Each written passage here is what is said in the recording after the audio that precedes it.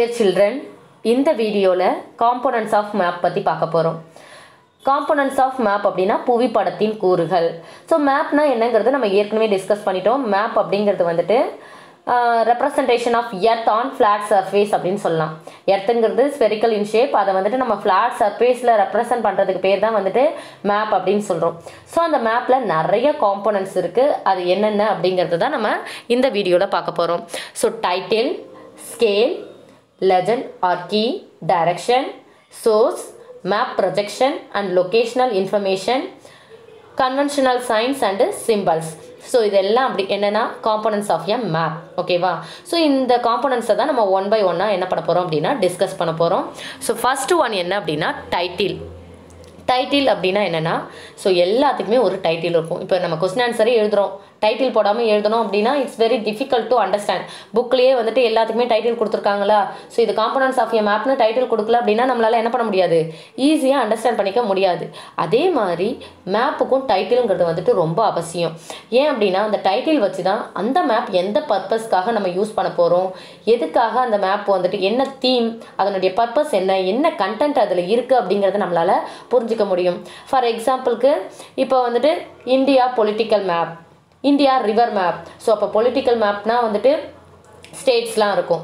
India river மேப்னு பார்க்குறப்ப நமக்கு ரிவர்ஸ்க்கு வந்துட்டு அந்த லைன்ஸ் இருக்கும். ஓகேவா? ஸோ அப்போ ரிவர் மேப்பில் ரிவர்லாம் மார்க் பண்ணுவோம். ஸோ என்ன பர்பஸ்க்காக நம்ம அந்த மேப் யூஸ் பண்ண போகிறோங்கிறத அந்த டைட்டிலில் என்ன பண்ணிடலாம் நம்ம தெரிஞ்சிக்க முடியும். வேர்ல்டு மேப்பாக இருக்கட்டும், இல்லைனா ஸ்டேட் மேப்பாக இருக்கட்டும், எல்லாத்தையுமே வந்துட்டு இப்போ வந்து தமிழ்நாடு டிரான்ஸ்போர்ட் மேப்னு இருக்கும். ஸோ இந்த மேப்லாம் வந்துட்டு இந்த டைட்டிலை வச்சே நம்ம அது என்ன மேப், அதில் நம்ம என்ன செய்யலாம் அப்படிங்கிறத என்ன பண்ணிக்கலாம் அண்டர்ஸ்டாண்ட் பண்ணிக்க முடியும். ஸோ இந்த டைட்டிலுங்கிறது வந்து எல்லா மேப்புக்குமே இருக்கும். அது ரொம்ப இம்பார்ட்டன்ட். ஓகேவா?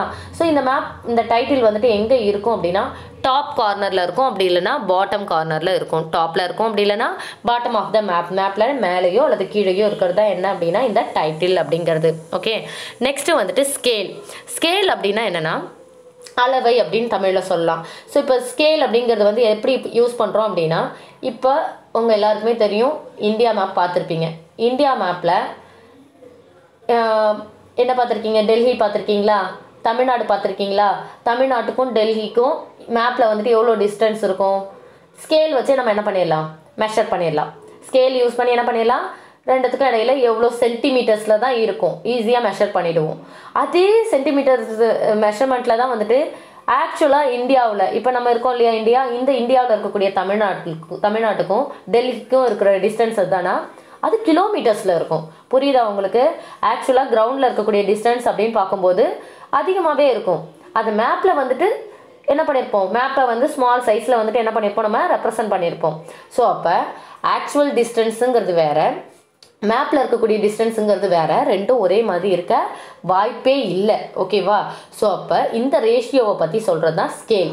ஸோ ஸ்கேலுங்கிறது வந்துட்டு ratio between map distance and actual டிஸ்டன்ஸ்னு சொல்லலாம். அதாவது actual distance on the ground and distance shown on the map அப்படின்னு சொல்லலாம். ஷார்ட்டாக சொல்கிறோம் அப்படின்னா ஆக்சுவல் டிஸ்டன்ஸும் அதுக்கடுத்து மேப்புக்குள்ள டிஸ்டன்ஸுக்கும் இடையில இருக்கக்கூடிய ரேஷியோவை தான் விகிதத்தை தான் நம்ம என்னென்னு சொல்கிறோம் அப்படின்னா ஸ்கேல் அப்படின்னு சொல்கிறோம். இதில் நிறைய கேட்டகரிஸ் இருக்குது. இதை வந்து நம்ம அடுத்த வீடியோவில் பார்ப்போம். நெக்ஸ்ட்டு வந்துட்டு லெஜண்ட் ஆர் கீ. ஸோ இந்த லெஜண்ட் ஆர் கீ அப்படிங்கிறது வந்துட்டு ரொம்ப முக்கியமான ஒன்று. இதில் பார்த்தோம் அப்படின்னா அந்த மேப்பை பற்றின எக்ஸ்ட்ரா இன்ஃபர்மேஷன்ஸ் இந்த லெஜண்டில் இருக்கும். ஓகேவா? இது அதாவது புவிப்பட விளக்கம் அப்படின்னு சொல்லுவோம். அதாவது எக்ஸாம்பிள் பார்த்தீங்கன்னா உங்களுக்கு ஈஸியாக புரியும். ஒரு மேப்பில் வந்துட்டு இது மாதிரி சிம்பிள்ஸ்லாம் வந்துட்டு நம்ம என்ன பண்ணலாம் யூஸ் பண்ணலாம். மேப் கிரியேட் பண்ணுற அந்த கார்ட்டோகிராஃபர் என்ன பண்ணுவார், அவருக்கு தேவையான சிம்பிள்ஸ் என்ன பண்ணுவாங்க யூஸ் பண்ணுவாங்க. ஒரு ஹாஸ்பிட்டல் இருக்கா அதுக்கு ஏதாவது ஒரு சைன், ஆம்புலன்ஸா அதுக்கு ஏதாவது ஒரு சைன், அல்லது வந்துட்டு ஏதோ ஒரு சிம்பிள் மூலமா என்ன பண்ணுறாங்க அது எல்லாத்தையும் அவங்க ட்ரா பண்ணிக்கிட்டு இருக்க முடியாது. ஈஸியாக என்ன பண்ணிடலாம் ஒரு சிம்பிளை வச்சு அதை அனலைஸ் பண்ணலாம். இப்போ நம்ம ஒரு ஃபாரஸ்ட்டுக்கு போகிறோம் அல்லது ஏதோ ஒரு பிளேஸ்க்கு போகிறோம், நடுவில் நிறைய ஃபாரஸ்ட் மவுண்டெயின்லாம் தாண்டி போகிறோம். அப்போ அதெல்லாம் வந்துட்டு நம்ம ஒரு சிம்பாலிக்காக வந்துட்டு க்ரீன் கலரில் ரெப்ரசென்ட் பண்ணால் ஃபாரஸ்ட்டு, ஒரு ப்ரௌன் கலரில் இருக்கும்போது அது வந்துட்டு மவுண்டெயின் இருக்குது அப்படிங்கிறத நம்மளால் என்ன பண்ணிக்க முடியும் ஈஸியாக அண்டர்ஸ்டாண்ட் பண்ணிக்க முடியும். ஸோ கலர்ஸை வச்சும் சிம்பிள்ஸை வச்சும் நம்ம என்ன பண்ணிக்கலாம் ஈஸியாக அண்டர்ஸ்டாண்ட் பண்ணிக்கலாம். அதை தான் வந்துட்டு நம்ம லெஜண்ட் அப்படின்னு சொல்கிறோம். இப்போ ஒரு மேப்பில் பார்த்தீங்க அப்படின்னா இந்த சிம்பிள்ஸ்லாம் யூஸ் பண்ணியிருக்காங்க. இந்த சிம்பிள்ஸ் மூலமா நம்ம என்ன தெரிஞ்சுக்கலாம், ஸோ இந்த சிம்பிள்ஸ் எங்கெல்லாம் போட்டிருக்காங்களோ அங்கெல்லாம் எமர்ஜென்சி டெலிஃபோன் இருக்குது, இந்த சிம்பிள் எங்கே இருக்காங்களோ அவங்கெல்லாம் கேம்ப் கிரவுண்ட் இருக்குது. இது மாதிரி சிம்பிள் இருக்கிற இடத்துல பிக்னிக் ஏரியா இருக்குது, இங்கே கிரேவல் ரோடு இருக்குது, secondary highway, primary highway, water இருக்குது, ஃபாரஸ்ட் இருக்குது அப்படின்னு நம்மளால் ஈஸியாக என்ன பண்ணிக்க முடியும், ஐடென்டிஃபை பண்ணிக்க முடியும். ஸோ அதனால் அது எல்லாத்தையும் என்ன பண்ணுறாங்க, மேப்பில் யூஸ் பண்ணுறாங்க. ஸோ மேப்பை வந்துட்டு ரொம்ப மீனிங்ஃபுல்லாக மாற்றுறதுக்கு வந்துட்டு இந்த லெஜண்ட் கீங்கிறது வந்துட்டு யூஸ் ஆகுது. நம்மளால் ஈஸியாக அண்டர்ஸ்டாண்ட் பண்ணுறதுக்கும் இந்த கீஸ் அண்ட் லெஜண்ட்ஸ் வந்துட்டு நமக்கு ஹெல்ப் பண்ணுது. நெக்ஸ்ட்டு டைரக்ஷன் அப்படின்னு பார்க்கும்போது ரொம்ப முக்கியம். டைரக்ஷனுங்கிறதும் வந்துட்டு இம்பார்ட்டன்ட்.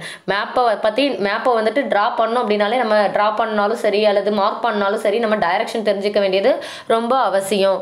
ஸோ இப்போ பார்த்தோம் அப்படின்னா மேப்பில் டைரக்ஷன் பார்த்தோம் அப்படின்னா டாப் வந்துட்டு நம்ம நார்த்துன்னு சொல்லுவோம், இங்கே வந்துட்டு ஈஸ்ட்டுன்னு சொல்லுவோம், நெக்ஸ்ட்டு சவுத்து, அடுத்தது வெஸ்ட்டு. ஸோ இது மாதிரி எல்லா மேப்லேயுமே என்ன பண்ணியிருப்பாங்க, டைரக்ஷனாக மார்க் பண்ணியிருப்பாங்க. இது நான் 4 தான் வந்துட்டு நமக்கு பேசிக் direction. North, east, south, west. இதை வந்துட்டு நம்ம என்னென்னு சொல்லுவோம்னா கார்டினல் டைரக்ஷன்ஸ்னு சொல்லுவோம். என்ன சொல்லுவோம், கார்டினல் டைரக்ஷன்ஸ்னு சொல்லுவோம். ஃபஸ்ட்டு நம்ம நார்த்தை ஃபிக்ஸ் பண்ணிட்டோம்னா போதும். அதுக்கப்புறம் ஈஸியாக என்ன பண்ணிக்கலாம், கிளாக் வைஸில் மற்றது எல்லாத்தையுமே வந்துட்டு நம்ம ரெஸ்ட் ஆஃப் த டைரக்ஷனை நம்ம ஈஸியாக சொல்லிடலாம். ஓகேவா, டாப்பில் வந்துட்டு நார்த் இருக்கும், அதுக்கடுத்து ஈஸ்ட்டு, அதுக்கடுத்து சவுத்து, கீழே சவுத்து, நெக்ஸ்ட்டு வெஸ்ட்டு இருக்கும். ஓகேவா, ஸோ அதுக்கான நிமோனிக்ஸ்லாம் வந்துட்டு நான் உங்களுக்கு சொல்கிறேன். ஓகே, அதுக்கு அடுத்தது 8 இன்டர்மீடியட் டைரக்ஷன்ஸ் இருக்குது. அது என்னென்ன அப்படின்னு பார்த்தோன்னா, இது இந்த கார்டினல் டைரக்ஷனுக்கு நடுவில் இருக்கிறது. ஓகேவா, மிடில் இருக்கிறது north east, north west, south east, south west, இதெல்லாம் நம்ம இன்டர்மீடியட் டைரக்ஷன் அப்படின்னு சொல்கிறோம். ஸோ இப்போ இந்த டயக்ராம் பார்த்தீங்கனாலே தெரியும், நார்த்து, ஈஸ்ட்டு, சவுத்து, வெஸ்ட்டு, இது 4ம் வந்துட்டு cardinal directions. And north east, south east, south west, north west, இதெல்லாம் பார்த்தோம் அப்படின்னா இதெல்லாம் என்ன, இந்த கிராஸ் போட்டிருக்கோம் இல்லையா, இதெல்லாம் பார்த்தோம் அப்படின்னா இன்டர்மீடியட் டைரக்ஷன்.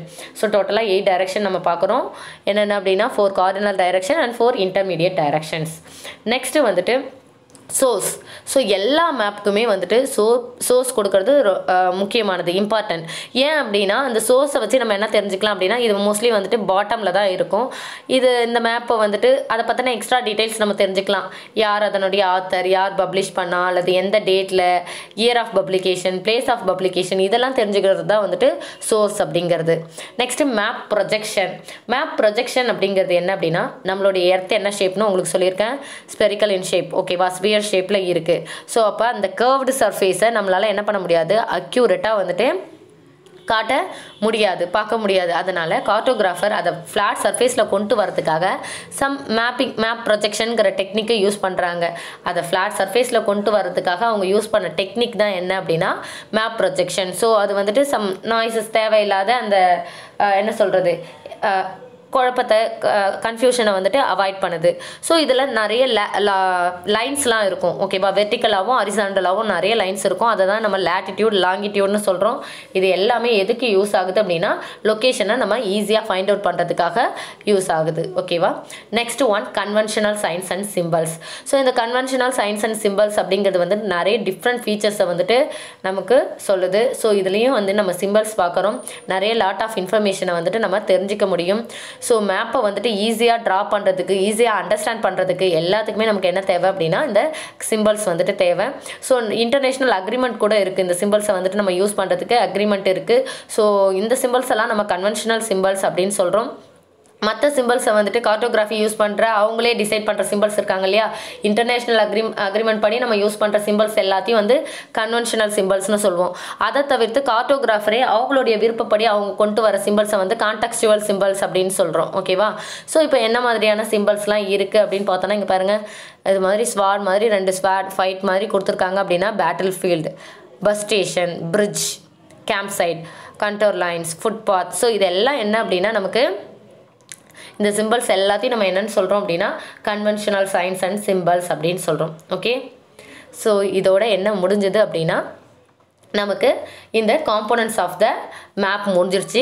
ஸோ இப்போ இந்த மேப் பார்த்தீங்க அப்படின்னாலே உங்களுக்கு ஒரு ஐடியா கிடைக்கும். இந்த மேப்பில் பாருங்கள், ஸோ இங்கே கீழே என்ன இருக்குது, இதுதான் டைட்டில். ஸோ டைட்டில்ங்கிறது டாப்லேயும் இருக்கலாம், பாட்டம்லேயும் இருக்கலாம். இங்கே என்ன டைட்டில் கொடுத்துருக்காங்கன்னா வாயேஜ் ஆஃப் வாஸ்கோ ட காமா அப்படின்னு கொடுத்துருக்காங்க. ஓகேவா, ஸோ டைட்டில் கொடுத்துருக்காங்க, கீழேயே அது எந்த இயர், எப்போ நடந்தது அந்த மாதிரி டீட்டெயில்ஸும் கொடுத்துருக்காங்க. சோர்ஸாகவும் நமக்கு கொடுத்துருக்காங்க. ஸ்கேலுங்கிறது இங்கே இருக்குது. நெக்ஸ்ட்டு வந்துட்டு டைரக்ஷன் இங்கே இருக்குது. ஓகேவா, ஸோ இது எல்லாம் என்ன அப்படின்னா வந்துட்டு நம்ம தெரிஞ்சுக்கிறதுக்காக மேப்பில் இருக்க வேண்டிய விஷயம். ஸோ இப்போ உங்களுக்கு இங்கே சொல்லியிருக்கேன் பாருங்கள், title, European trade சென்டர்ஸுங்கிறது title. Direction அங்கே நார்த் ஈஸ்ட் வெஸ்ட் சவுத் வெஸ்ட்டுன்னு கொடுத்துருக்காங்க பாருங்கள். டைரக்ஷன் லெஜண்ட் கொடுத்துருக்காங்க. ஒவ்வொரு கலர்ஸ்க்கும் வந்துட்டு என்னென்ன அப்படின்னு கொடுத்துருக்காங்க. நெக்ஸ்ட்டு ஸ்கேல் ரெப்ரசன்ட் பண்ணியிருக்காங்க. இங்கே நாட் டு ஸ்கேல்னு கொடுத்துருக்காங்க. எந்த சைஸும் கொடுக்காம கெஸ்ஸிங்கில் போட்டிருக்காங்க, ட்ரா பண்ணியிருக்காங்க. ஓகேவா? ஸோ எக்ஸாக்டாக வந்துட்டு இந்த சைஸில் இருக்க போகிறது கிடையாது. இது ஒரு ரேஷியோவையும் ஃபாலோ பண்ணல. அதனால தான் வந்துட்டு நாட் டு ஸ்கேல் அப்படின்னு கொடுத்துருக்காங்க. ஓகே, ஸோ இதுதான் என்ன அப்படின்னா வந்துட்டு காம்போனன்ட்ஸ் அப்படிங்கிறது. ஓகேவா? இது இல்லாமல் இன்னும் நமக்கு வேணுங்கிற காம்போனன்ட்ஸ் எல்லாத்தையும் என்ன பண்ணிப்போம், அதில் யூஸ் பண்ணியிருப்போம். நமக்கு தேவைப்படுற இடத்துல அது எல்லாத்தையும் என்ன பண்ணிக்கலாம், யூஸ் பண்ணிக்கலாம். ஓகே, ஸோ காம்போனன்ட்ஸ் அப்படிங்கிறது என்னென்ன அப்படின்னா title, scale, legend R key, direction, source, map, projection, conventional, science and symbols. Okay, any doubt? Thank you.